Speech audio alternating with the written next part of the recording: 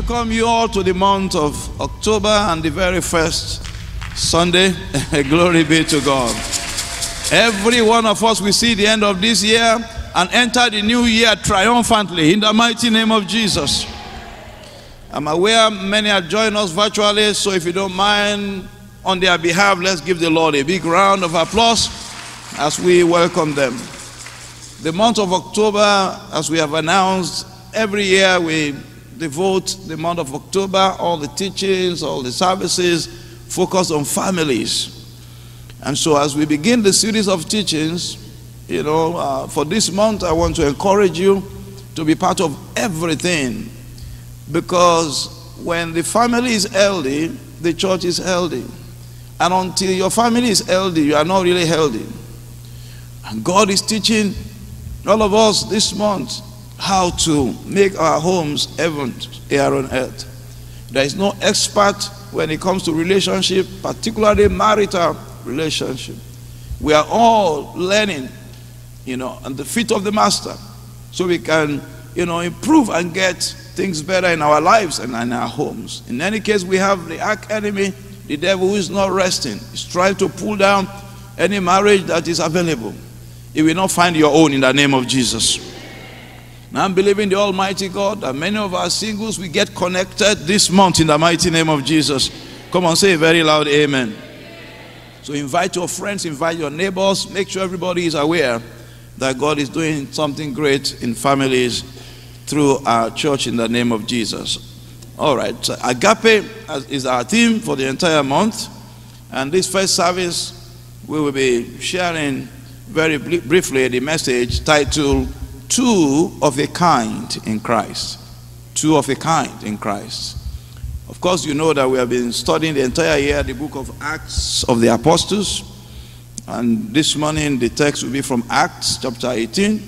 We'll read verses 1, 2, and 3. Acts 18, 1 to 3. After these things, Paul departed from Athens and went to Corinth. And he found a certain Jew named Aquila, born in Pontus, who had recently come from Italy with his wife Priscilla, because Claudius had commanded all the Jews to depart from Rome. And he came to them. So, because he was of the same trade, he stayed with them and worked.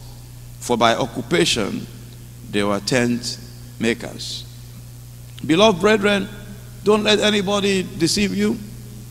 Marriage is a good thing, because it is of God, and God is good all the times. Whatever he does is good.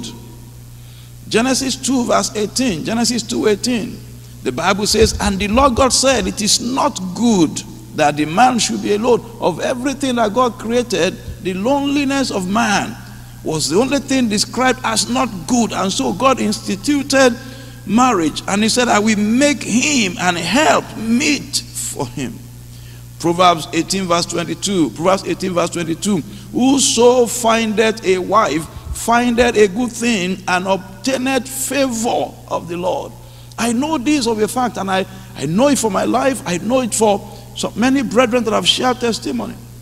I mean, I didn't, have a car before, I got married in 1996, February 17. For many of my colleagues in the bank, in the group where I worked, the corporate banking group, all of them, had at least one car. I was the only one without a car. I have two brothers I was helping, to get out of university. So if I had, car to the issue, I will be truly challenged.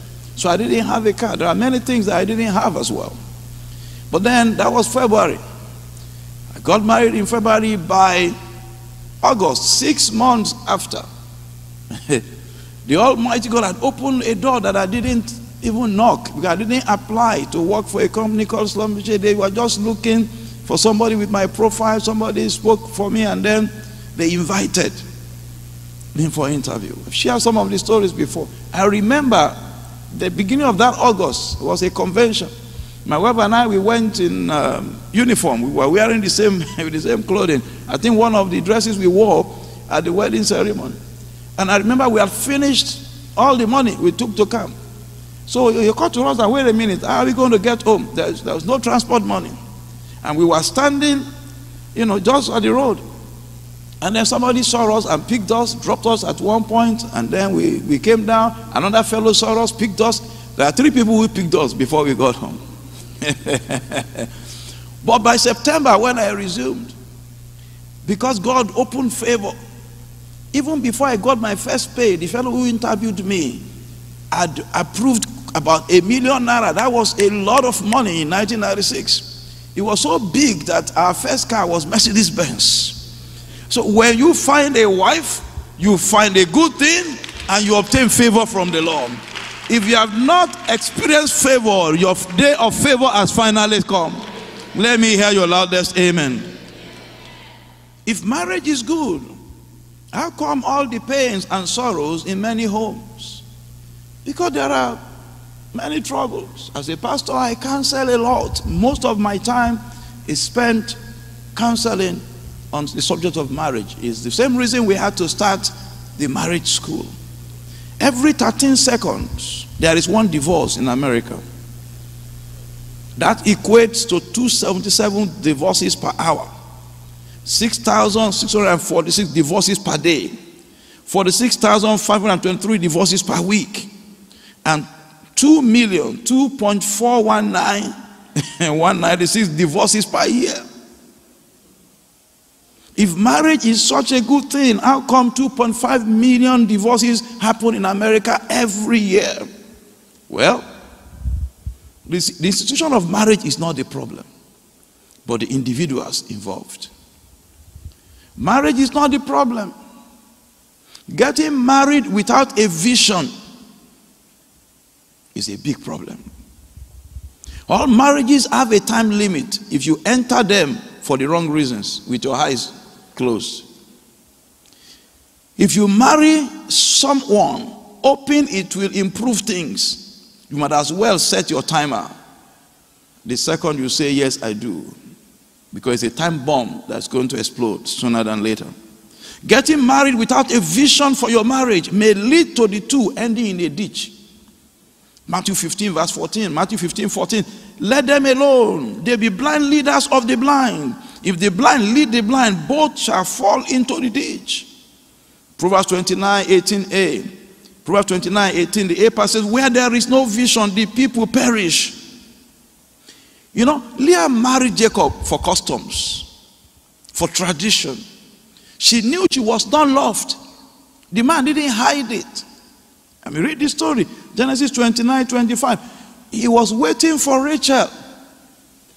And then the father-in-law presented, the elder sister. He said, well, in our place, the second cannot get married before the first. And the man didn't hide. He said, I don't love this one. The one I love is Rachel. In fact, the Bible says that Leah was hated. There's a difference between I don't love this one and I hate this one. Leah was hated by the husband and ridiculed by the sister. How does anybody with his eyes or her eyes open enter into a marriage where the man says, I don't love you, but you know what? If you want to be here, you can be here, but I don't love you. Doing the right thing for the wrong reason is costly. And getting married without a clear vision will bring tears from the eyes. Aquila and Priscilla, the couple in our text, were highly celebrated couple in the early church. Listen to what Paul said about them in Romans 16:3-4. Romans 16:3-4. Greet Priscilla and Aquila, my helpers in Christ Jesus, who have for my life laid down their own necks, unto whom not only I give thanks, but also all the churches of the Gentiles. Clearly, this couple had a clear vision for their marriage and their union. They did not come together for frivolities, not for the fun of it, but for a purpose which they both agreed on and ready to die for. Paul said they laid down their necks. The wife wasn't arguing with the husband about it. They agreed. Daddy Joe told the story. I've heard him say it many times, but he said it on Friday during the Holy Ghost service. A newlywed who came to Africa. They got to Africa as missionaries, and they arrived at a leper colony. And they said, we want to minister to the people the lepers in this colony. The gate man said, nobody goes in who comes out. You go in there, you are not going to come out. We want to preach to them. The man said, can't you hear me? I open this thing, you go in, you are not coming out. We throw food to them. They looked at themselves. The husband told the wife, what do you think? The wife said, God said, go. He didn't say anything about come. And the husband said, that's true. So you're in agreement? He said, of course. They told the gate man, open the thing for them. They went inside. They stayed and preached to all the lepers. They all gave their life to Christ. They lived there and died with them. Now, it will take two people of a kind who have a purpose for their marriage, and they knew exactly what they came together for, why they came together. So it wasn't a struggle for them. Amos 3:3, can two work together except they be agreed? What's the purpose for your marriage? Why are you married to that woman? Why are you married to that man? If you don't have a purpose for your marriage that is bigger than the two of you, then just anything can pull you apart. Until you find a purpose for your staying together as a couple, anything will pull you apart. Something bigger than you. Something you will say, well, if for this thing, I will be here because we have a purpose. A young lady came, a single, that wanted to get married, and I asked, why do you want to get married? And she looked at me, Pastor, what do you mean? I'm already, I think, 28 years old. I said, okay, is that the only reason? He said, I want to have children. I said, oh, very good. How many do you want? She said, 3. Why do you still want to get married? She said, what about what I've just said? I said, okay, in that wise, you will get married, you have 3 children, and after that you are going to divorce. I said, Pastor, what do you mean? He said, because the reason for you getting married will have been accomplished. Why do you want to stay in the marriage? You want to get married, you are married. You want to have 3 children, you have 3 children. Why? Tell me why you should remain. If trouble comes, why should you remain? Well, you have achieved your purpose of being in the marriage. Do you have a purpose, a vision for your marriage that is bigger than the two of you? Aquila and Priscilla were 2 of a kind in Christ because their marriage was Christ-centered and mission-focused. Amos 3:3, can 2 work together except they be agreed? If you are headed south and your spouse north, it is clear you will both be lost and you will go with whoever finds you. If you marry someone who does not know where he is headed, it will pull you in every direction until you are both lost.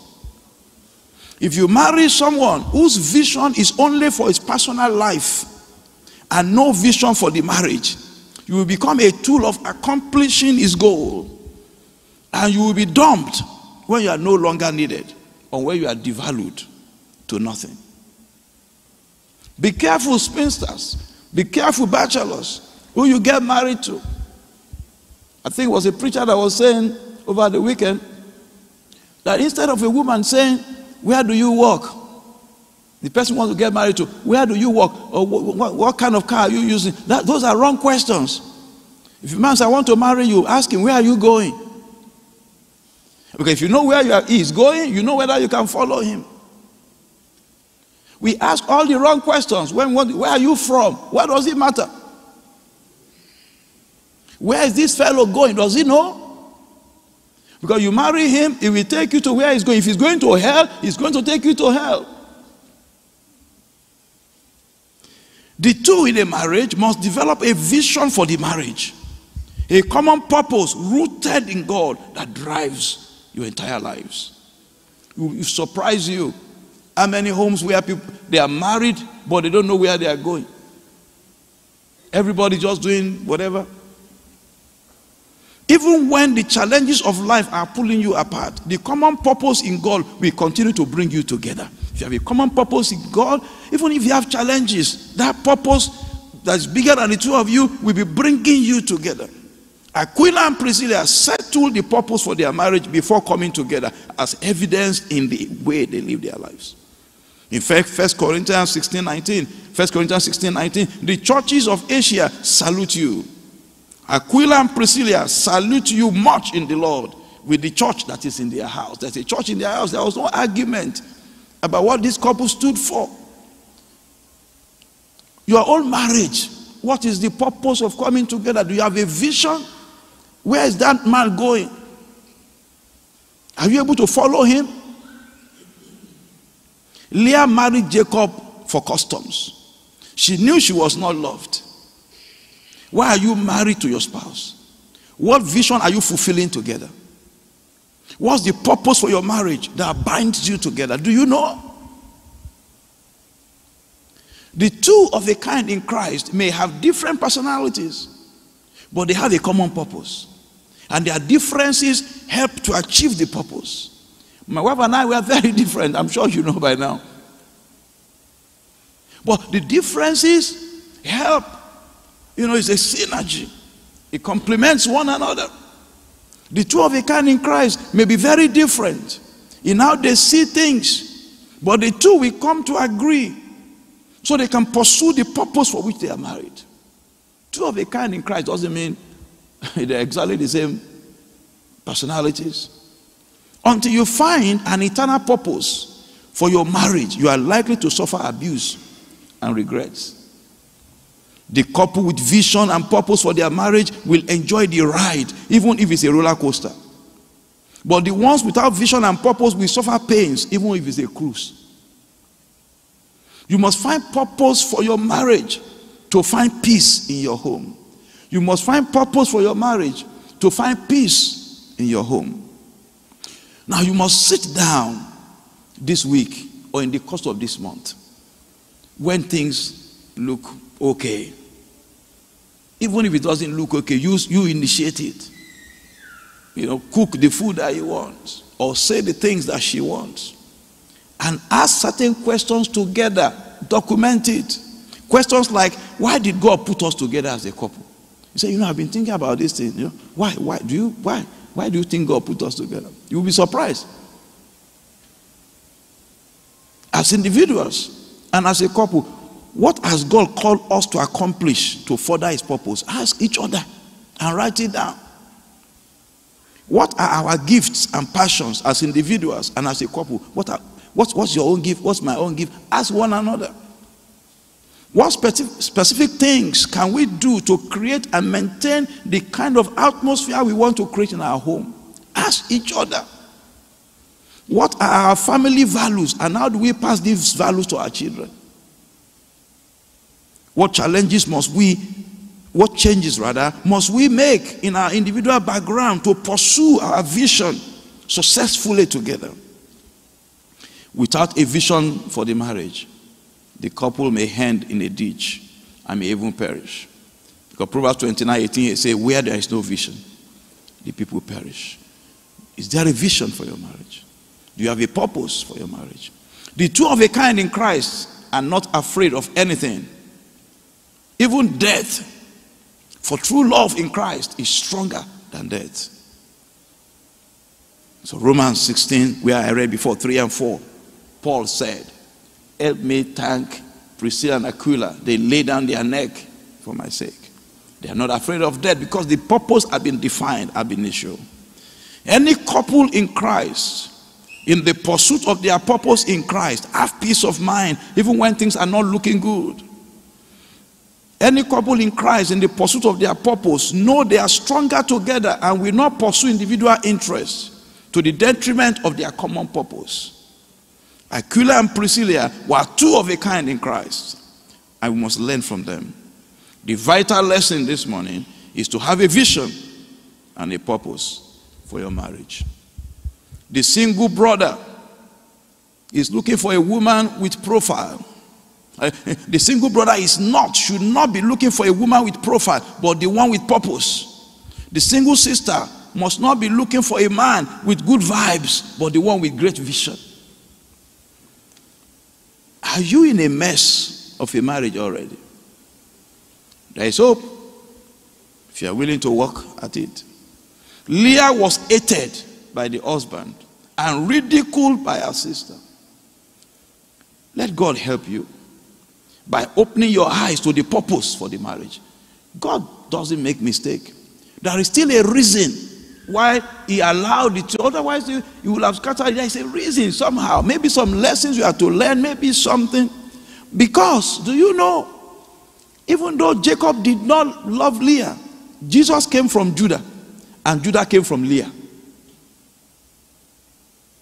Genesis 29 verse 35, and she conceived again. Genesis 29 35, and she conceived again and bore a son, and she said, now I will praise the Lord. Therefore she called his name Judah and left bearing. Vision rooted in God brings together, binds together in love, and love of God helps the fulfillment of a vision. Let the Lord open your eyes to see the purpose for your marriage, and your future will become bright, and your home heaven on earth. The missing link in many marriages is that they are yet to find the purpose, and there is no vision. For the unbeliever, the hope of glory for all times is the presence of Christ in your lives and homes. Without Christ, you can be sure of crisis. Colossians 1:27, to whom God will make known what is the riches of the glory of this mystery among the Gentiles, which is Christ in you, the hope of glory. If you are not born again, you can write your vision statement down. If God is not in him, everything will scatter. It's a matter of time. Because money can bind it together. Your career cannot bind it together. At the end of the day, having done all, Jesus must be at the center in every home for peace.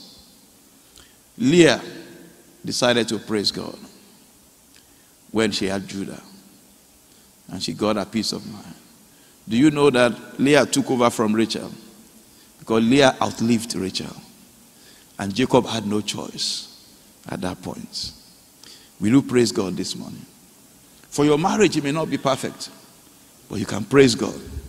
So God can open your eyes into what the vision and the purpose will be. Can we rise?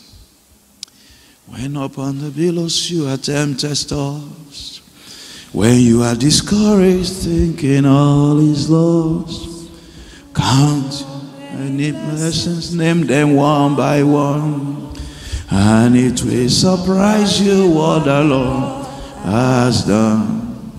Count your blessings, name them one by one. Count your blessings, see what God has done. Count your blessings, name them one by one, and it will surprise you what the Lord has done. Let's approach his throne with thanksgiving. Let's praise him. Oh, I know things may not be working the way they should, but let's thank God. For a living dog is better than a dead lion. Give God praise for your life, for your home.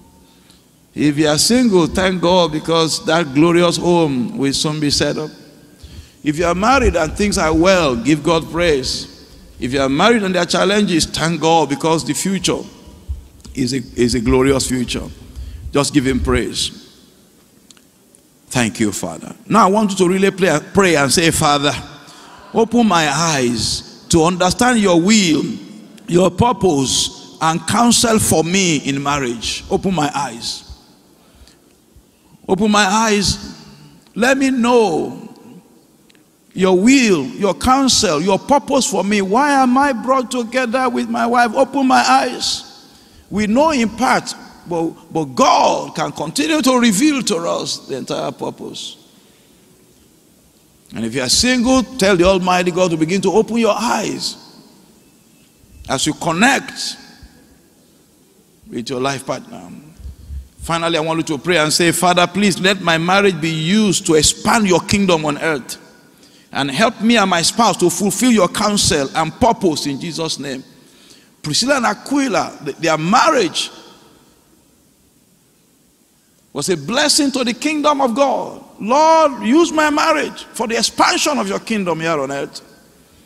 Help me and my spouse, my wife, to fulfill your counsel and purpose in the name of Jesus.